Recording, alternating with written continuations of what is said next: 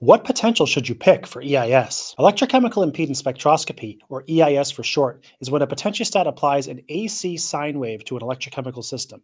This AC sine wave is centered around either a potential or current baseline. By default, the EIS baseline is usually centered around OCP, which can be useful in some situations, for instance if you're performing a corrosion experiment.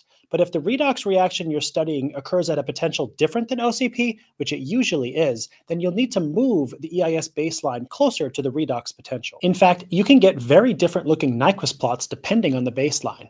For example, let's say you run two EIS experiments, one with an overpotential of 100 millivolts and another with an overpotential of only 50 millivolts away from the E0 of your redox reaction. You would likely observe a smaller semicircle for the 100 millivolt case because the charge transfer resistance is lower. However, if you leave the EIS baseline at OCP, you'll often get meaningless results, which is why I'm often asked,